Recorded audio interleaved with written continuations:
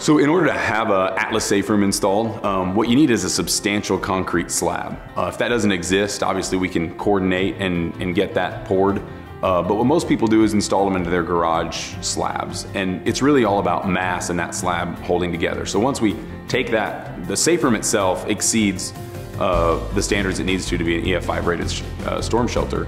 But the concrete, is obviously an integral part because we're going to anchor to that for the support for the weight. So if you have a substantial concrete slab, an Atlas Safe Room can be anchored, to your existing slab. If not, we can come in and either have your contractor, or we can have, our team pour a concrete slab for you that we'd anchor into. And once anchored, each one of those, an average Atlas Safe Room is going to have something like, in just the anchors itself, over 30 tons of uplift strength. So far more than a EF5 Tornado is going to be able to generate. We've ran into homes, especially older homes, that maybe didn't have the proper steel reinforcing in the concrete slab, either in the garage or the patio that they wanted to install it.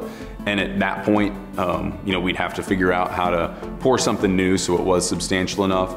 Your standard garage slab is going to be steel reinforced, thick enough to drive a car on. So if properly anchored to a substantial slab, then an Atlas Safe Room is going to do the job that it's built to do.